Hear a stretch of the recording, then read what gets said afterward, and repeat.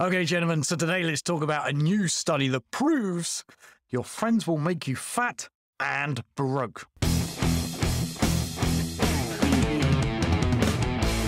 Okay, brother, reality check for you today, my friend. It's around the 6 people that you spend the most time with. See, I've literally just read a new scientific study, and it's worse, well, it's worse than even I thought.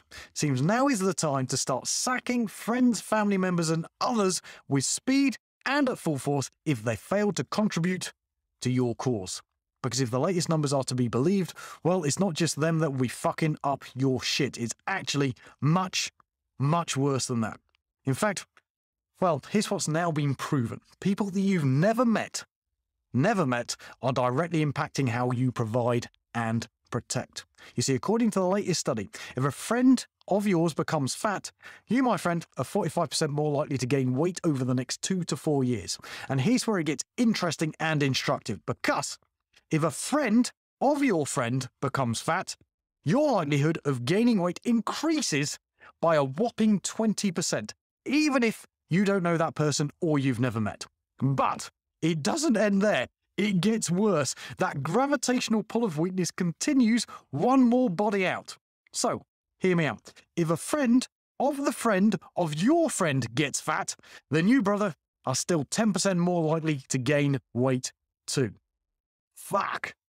Meaning that it's now been scientifically proven with 30 years of data that not only do your friends make you fat, but so do their friends, and so do their friends of their friends. Now, I suspect that this phenomenon doesn't just apply to getting fat, but also applies to wealth, success, loyalty, and respect too, because it comes back to One Man Empire Iron Law number 3. Contamination, avoid the weak-willed and the weak-minded.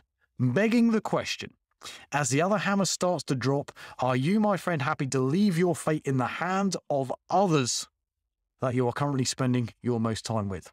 I suspect that if you're like the other smart, ambitious men that have trodden this path before you, then you already know the answer, and you probably already know if you are being picked up or if you are being pulled down. It's why here and inside of this movement, every single man that chooses to apply to join us is screened, is vetted, and is assessed before they are allowed in. It protects the group, it raises the average, it rigs the fucking game, and it removes weakness, and it forces results.